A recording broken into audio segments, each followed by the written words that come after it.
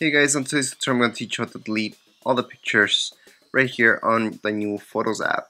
Anyways, I have 7,332 pictures, so that you can see that right here on the right hand side when you open up the app. So here are all the pictures.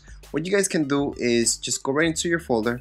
From there, just click on edit, select all, and then command delete. Okay, or you can just press command A to select all. And from there, just command delete. Okay, once you press that, you will get this. Just a second. Okay, right there. So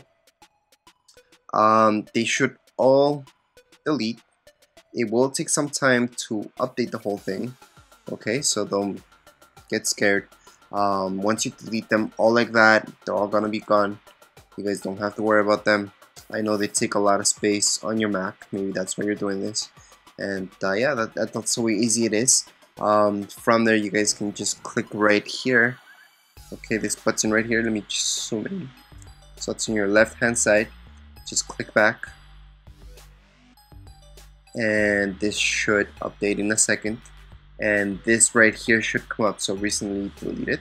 Now to delete the ones from there. So all the 7,000 pictures are gonna go right here.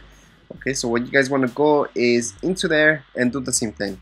So just command A, delete, and that's it. You're gonna delete them all forever. Anyways, that's it for this video tutorial. If you guys have any questions, comments, you can write them down here below in the comments area.